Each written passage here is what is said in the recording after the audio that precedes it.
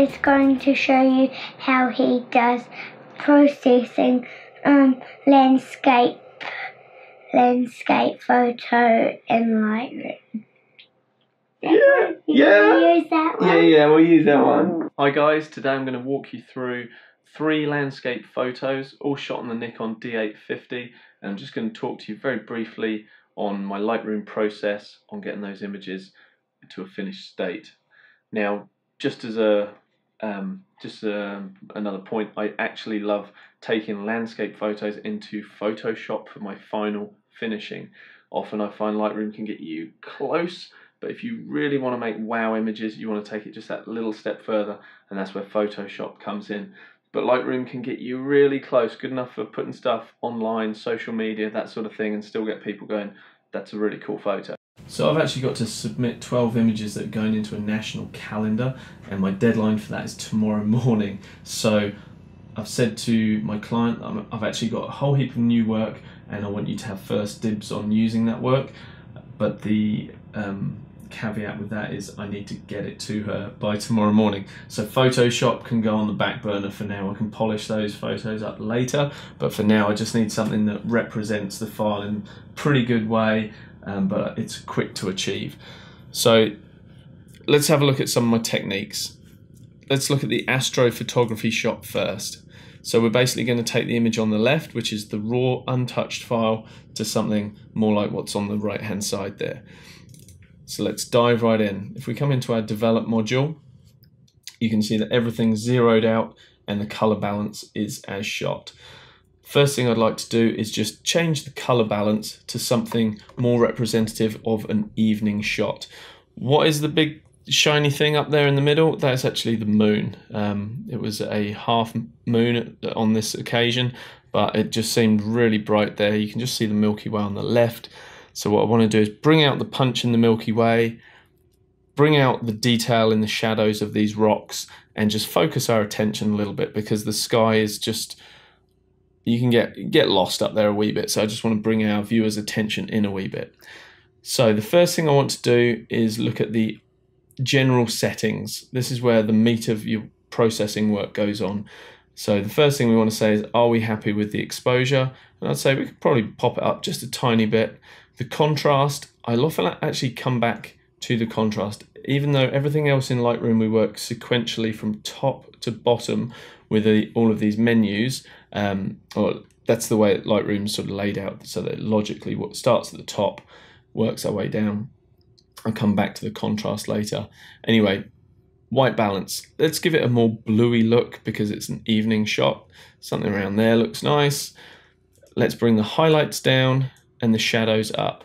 Now we're working with a D850 file, so we can actually push this pretty far, and there's the file still retains a lot of the quality within the file in the shadows. That's going to pre-render. I mean, considering this was shot at night, ISO 3200, that is a very, very clean file. I'm going to bring the whites up. It's going to start to blow out that moon even more, but that's okay. It adds a sort of nicer, bright contrast as you bring the whites up. So we can always address the moon later, which we will. The blacks, I'm not going to shift them too far. Basically, if we hit these triangles, top left and top right, that shows us where we're clipping either on the shadows here or the whites on the moon. So basically, where these blue indicators start to show up, that just says, hey, you're at pure black in these spots. And around there, I'm happy with that. It doesn't matter if we lose a bit of detail there.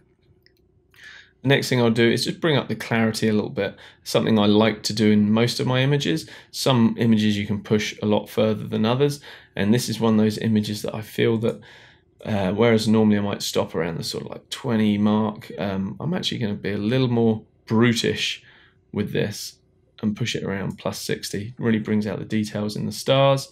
If we bring up the vibrance, we can see we're really getting some color in there if we bring that up like that. I think a good technique to use is actually go quite hard with the sliders and then just rein it back in. Because if you push the slider all the way, you can see what the maximum of that effect is and what it's doing to your file, and then you can just rein it back into where you feel it's more natural. So I'm happy with that at the moment. The next thing I would like to do is use the very, very powerful tool of localized adjustments. I'll often work with the radial filter as my preferred tool. The reason I do that, it's just so quick. You can use the paintbrush, and I used to do that before they brought in radial adjustments. But the radial adjustments are just so quick. Click in the center, drag out, and then make your adjustments. So here we're going to dial into the rocks and actually bring the shadows up even more. Let's bring the exposure up. Again, if you go really hard, you can kind of see where you're affected. Just bring it back where it looks good. Now you'll tend to get a little bit of haloing. If you've pushed these sliders too far, you'll really see where you've applied a filter. What you can do is actually increase the feathering. If you push that all the way to 100, it becomes a much softer transition and a more believable look in the finished image. As I'm working on the images, what I like to do is actually keep an eye on the thumbnail in the top left, because a good technique to use, similar to how you can assess the overall sort of tones and shapes within your image by blurring your vision, you know, just going a little bit cross-eyed and looking at your image, that can give you a feel for what, not getting lost in the details. A similar approach to that is looking at the thumbnail. So if you view that thumbnail, it kind of gives you a sense of, have you gone too far? Because sometimes when you're viewing on a big screen your whole picture and you're working on little areas, it's hard to view it as a whole thing, if that makes sense.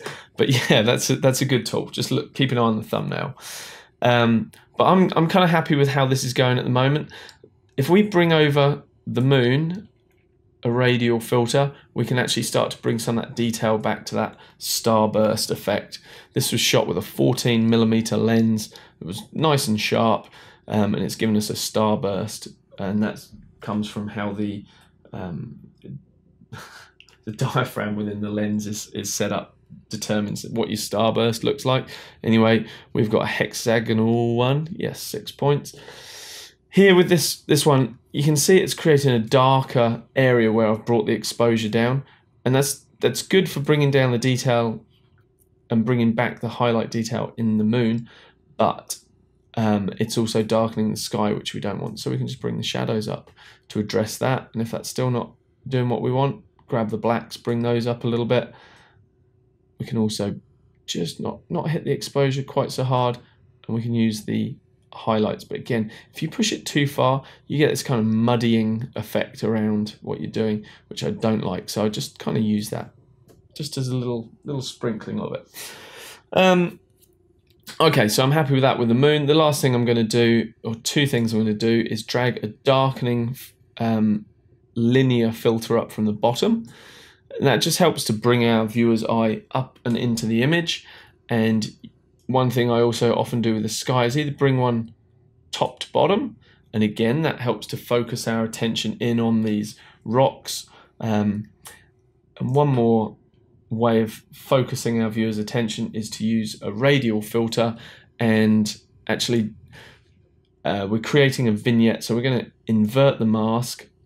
We can darken down those corners. If I do that really strong, you can see exactly what we're doing. We're not going to obviously do it this much, but just so you can get an idea of what we're doing. So we're vignetting the edges, drawing our viewer's eye into the center of the frame, and then we can just dial that back so it's a much more subtle effect. And again, I'll bring the feathering up higher than that normal standard 50 marker, push it towards the 100 mark.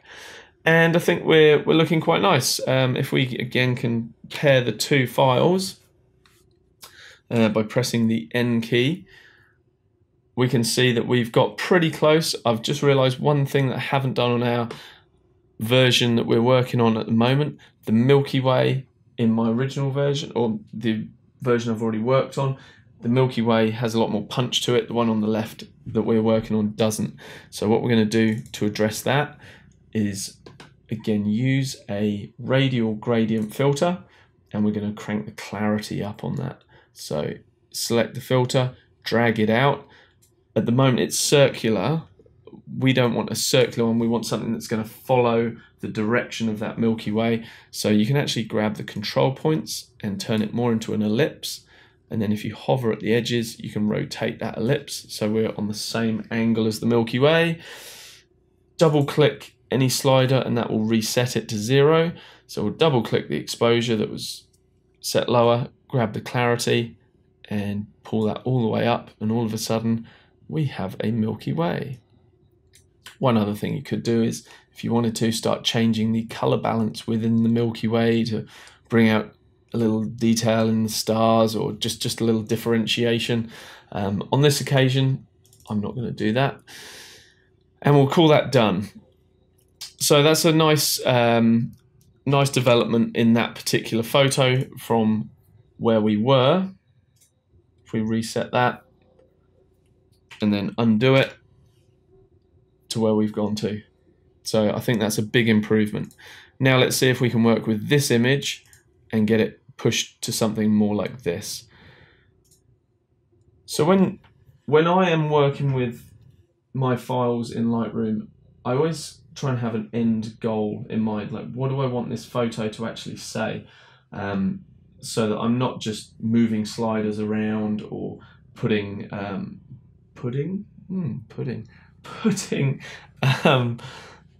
radial filters in a random way. I have a specific purpose for each thing that I'm doing. So in this one, I can see that the file has the ability to showcase that beautiful pastel-y sky that I saw when I was there with my own eyes. I know that it's in there in the file. I just need to bring that bad boy out.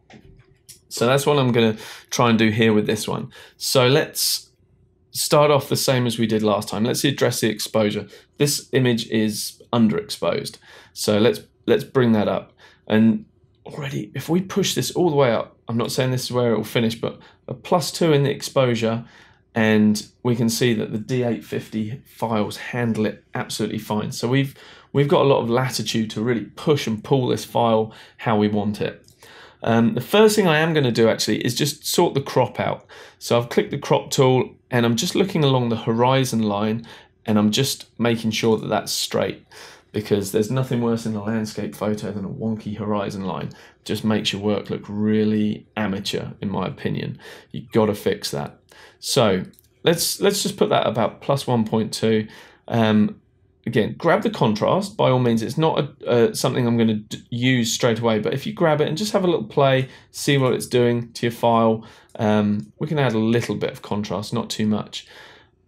Now, with all Nikon files from my cameras, from my D70, D200, D750, D800, and now D850, every single Nikon camera can benefit from these basic adjustments. You've got the highlights, shadows, whites and blacks.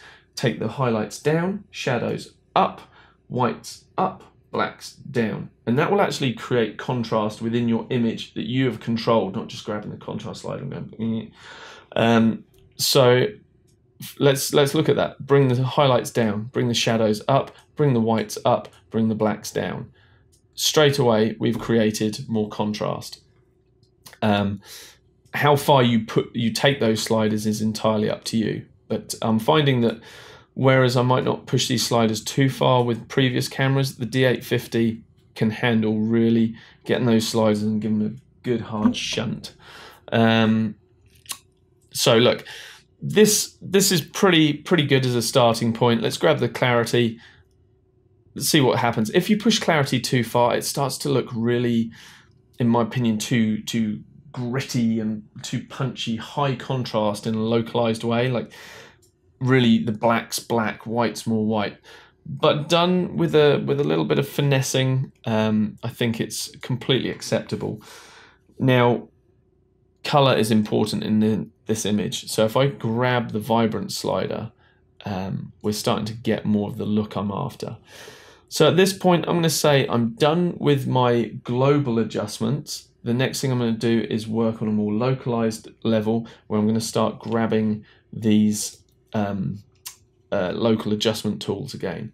So here I'm going to grab the radial adjustment again. What I want to do is amplify the feeling that this photo has as well. So the light was coming in from the right, and I could see it out of the corner of my eye. Even though it's not captured in frame, I could see it when I was there. So I'm going to bring in some of this light. I'm going to fake it into this image because I know it was there. I can't see it here. So if I start dragging out an ellipse from the right hand side, it has my previous settings loaded in. I don't care. -56 in exposure, but we're going to bump that up.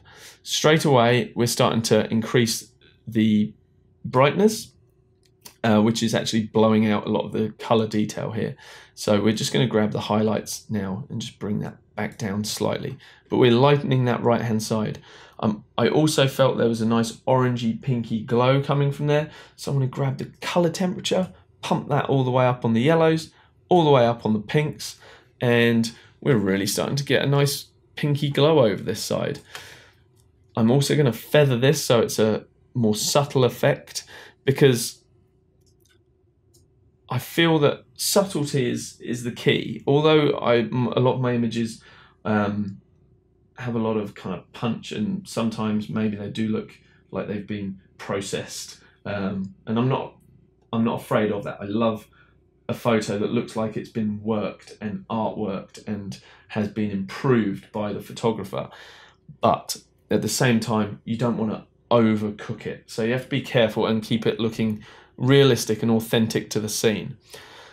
So another thing that's kind of bugging me here is the green field. I know it's a green grassy field, but I feel like it needs some of that pink light to be falling on it. So I'm going to grab another ellipse that's going to cover that grass, and I'm going to change the color balance of that. Let's play with the yellow and let's add some of this pink as well.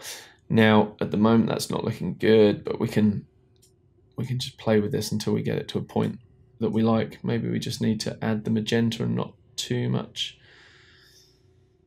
Maybe the blue of the sky. Let's bring the if we bring the brightness up, the exposure, we can actually kind of see the color effect more. And now we can start to kind of color match that to that little puff of pinky orange in the sky. And I quite like that. If we hold the shift key, we constrain the ratio of this ellipse, and we can shrink it down, and now I can widen it and just make it slightly bigger again. Now it's actually going to cover the grass more accurately. Okay, the next thing I'm going to do is just start to control the sky so that our eye comes to where we want it. If we drag down an exposure gradient from the sky, that will just darken the top and again help to focus our eyes in on these mountains.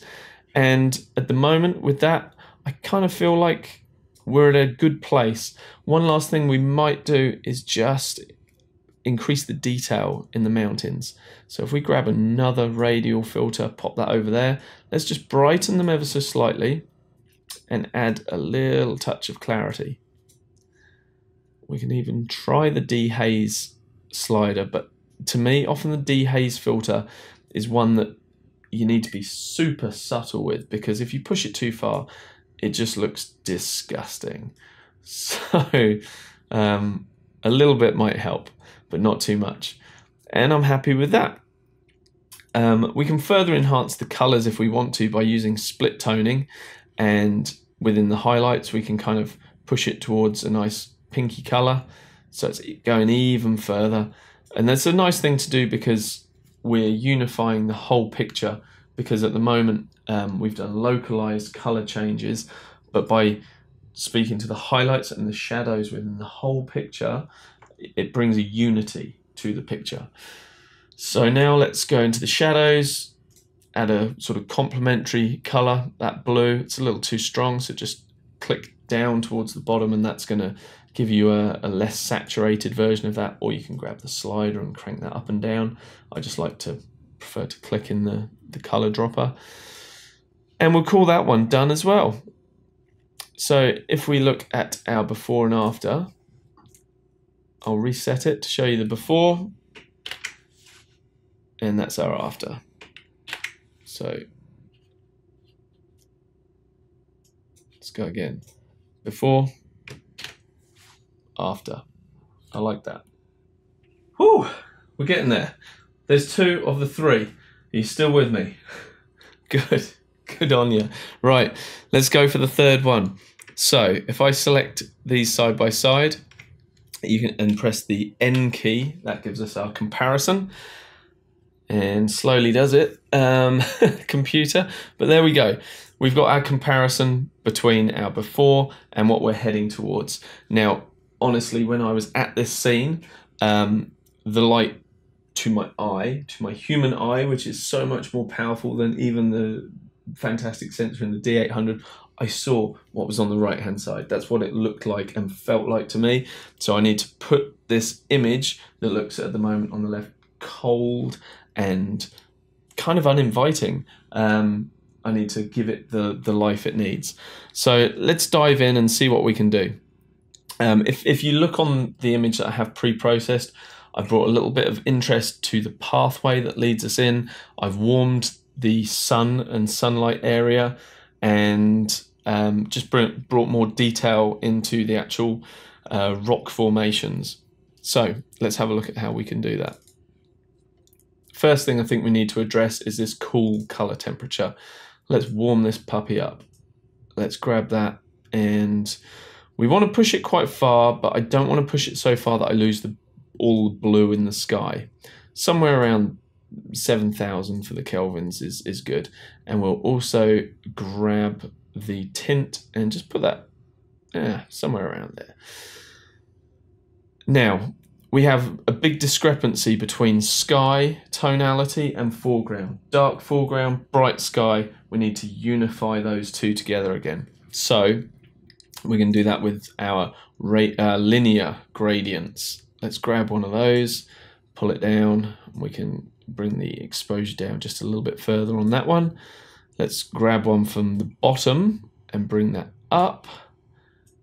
And let's bring that up a wee bit. So now because our exposure was okay for the foreground and okay for the sky, but not perfect for either, we're able to push one up and lower the other one by, +1, +2 in exposure, and the file can handle that. I actually bracketed 5 different exposures here on my tripod, thinking I may well need those, but this file can handle it all. Anyway, so that gives us a better exposure base to work with. So let's go back to our global adjustments. So exposure wise, I think maybe a little brighter. It highlights, let's follow that same pattern. Highlights down, shadows up, whites up, blacks down. And that is starting to give us more contrast through the image. But I feel as if we need to now work these gradients again. So let's actually bring that quite far down. And the one on the bottom, I almost feel like we don't need to push that as far. Let's bring that down just a little bit.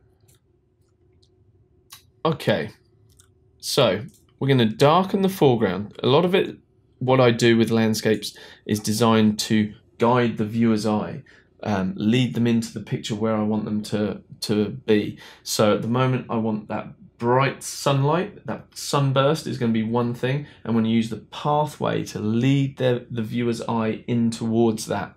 So to do that, I'm going to darken the grass either side just with a radial filter. Nothing too fancy. We can use the feathering on that at maximum strength. Now we can use another radial filter and actually bring the exposure up on this, and this is what's going to brighten our path.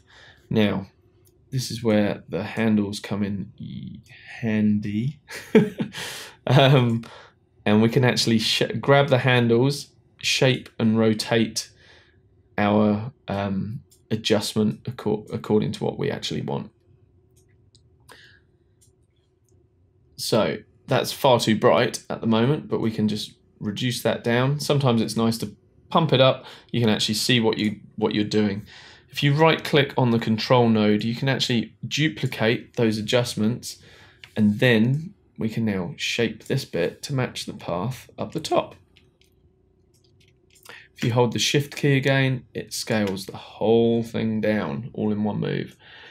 And that's pretty cool. It's starting to showcase the path. What I'd also like to do is brighten the top of the hill, just where it goes over the ridge, just to bring a little bit of interest and detailing around there. So let's do that. Now, if it's the sun that's hitting here, that would be an more orange color. So let's add some color temperature. Let's add some tint. And we've gone a little bit too far with that, so we'll just rein it back in, particularly that pinky tint. And we're going to duplicate this. We're going to move it over to the left. And we're going to duplicate it again, and we're going to put it going up the hill on this side. But what I'm going to do is actually just reduce the opacity of this one. Reduce the opacity, I'm talking Photoshop speak. Just bring these sliders back down so it's not as intense. Because the sunlight, I feel, would not really be hitting this little area. I really don't need to push that one too far. And here for this one, we're going to bring that down as well, just so it's not as strong, this effect on this bit. Yeah, that'll do. That looks good. Okay, now we certainly want to increase the interest on the mountains in the background. So let's crank the clarity up on that. Done. Maybe a little too far, I think. And we're blowing out in this area here. We are overexposed, so we don't really want that. So what we're going to do is just bring the exposure down, but also the highlights down. That's cool. Okay, now let's address the color, because we just don't have much color going on at all, considering what an amazing warm scene this was. So let's bring the vibrance up and see what that gives us. It's doing some gnarly things in the clouds there, so we don't want to go anywhere near that far, but maybe plus 34 is a good place to start. And now we're going to use some localized adjustments to actually control the color. From the sun area, which would obviously be a warm color, let's bring the temperature of that way up.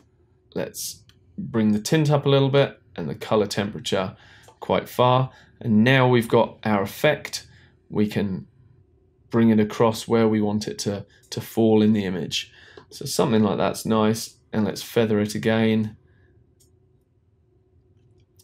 Yeah, I like that. We're creating an ellipse so that the sun looks like it's kind of radiating out to the right and not every direction. We're keeping it focused across that horizon area. Now, by the same token, I feel like the right-hand side, where the blue sky is showing through, could probably benefit from some blue tinting. So let's bring some blue in. Yeah, that looks pretty good. I don't want to bring the exposure down because it's going to darken it too much. And if we actually increase the size of this, that'll make it a more a softer transition in that gradient. Potentially we could bring some blue in our foreground here. It's kept the settings from before, just again to kind of create a harmony within the image. It's leading us from a cool tone at the bottom to warmth in the middle, back to cool at the top. So it kind of leads us and draws us into that centerpiece. We're invited into that nice warm center of the image. Now, the other thing I really want to do here is actually bring up some of the detail in these rock areas here. So let's grab a couple of adjustment radial filters. As I'm clicking that, you can see just how many filters we've added to this. It's pretty high, but that's fine. That's fine. It's a quicker way to do things in Lightroom than it is in Photoshop. So each of these images we worked on have probably only taken us, what, 6 or 7 minutes each. This one's slightly longer, I think, but you know, you can achieve pretty good results in Lightroom pretty quickly, I feel. If we push the shadows up here, and we feel like we're brightening too much on this hillside, which I actually do, we can always come in and just delete that radial filter that we put in there before. Yeah, and that's gone, and I think that's fine like that. Certainly want the detail there, but not too much, so let's bring that back down. Like I said, subtlety. Sometimes it's easy just to go too far with things. Now the next thing that I would like to do is just add a bit more contrast to this. So I said we don't normally use the contrast slider until the end. I kind of get the image where I want it to be, and then I go, okay, can I push the contrast a little bit? And in this case, I most definitely can. And we're going to add one last thing, which is a radial filter, surprise, surprise, which is going to create a vignette to bring our attention right into this mountain. So let's click somewhere around the middle, bring our radial filter out in an elliptical fashion, and invert the mask. Oh. And now we have this nice little area that is brighter in the center of the image. Move the exposure slider just slightly because we don't want to overcook it. If we overcook it, oh, you know, it's really extreme. I think the difference between work that can look high quality and professional and work that can just look a little cheap, for want of a better word, is the subtlety with which things can be done. And it's a fine line to walk, and I know that I'm sometimes guilty of just pushing things too far. But if you do, it can just look cheap. It's easy to go crazy with sliders and think, yeah, that's a really awesome vignette and that's really going to draw people's eye in. But it's too much, right? That's just too much. So you just got to use these things sparingly. It'd be like a chef making an amazing meal. You know, they're not heavy-handed with the ingredients. Everything's done really specifically. Anyway, now we're getting close. You can just come in and fine-tune your final things like your exposure, etc. The last thing I would like to do on this image is actually crop it, because I feel that it's a stronger image if we come into a more panoramic crop. So perhaps we could choose like a 2:1 crop. That's one way of doing it. And then we could set this up. Look how nicely that falls to the rule of thirds. You know, pre-visualize that in camera. We've got the path on the right hand third, we've got the mountain, you've got the horizon line here on the bottom third, top of the mountains on the top third, and the sunrise basically over there on this third. So that's quite a nice crop we've got there. We're losing a lot of our blue in the sky, so potentially we could have a little play around again with the temperature. We could also introduce some blue by forcing it in with a radial filter and just playing with the color temperature again. Are you going to reset for me? Yeah. Okay. But I again, whoa, too much, right? I don't even know if it needs that. It doesn't. Leave it alone, Turnham. You've done enough. Right, let's have a look at our before and after. That was our before, and that's our after. So that's our before, and that's our after.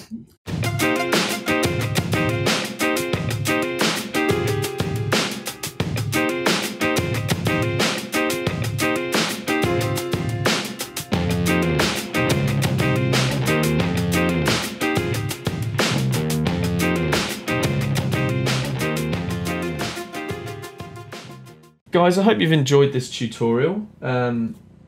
It's just a quick walkthrough of some of my processes when I'm working on landscape images without support in terms of just a thumbs up and hitting that subscribe button. It's gonna be hard for me to keep going with this, but I really want to. So if you've enjoyed it, please help me out, and just hit that subscribe button. And I look forward to putting some more content together for you soon. Thank you very much, and catch you later. My daddy is going to show some technique, necessity. My daddy is going to show you some Lightroom. Close enough. I thought I said all the words right. No, it was pretty close. What was wrong? Come here. Good girl. My daddy owner is going to tell you his technique on Adobe Lightroom. No, not funny. Mwah. Love you.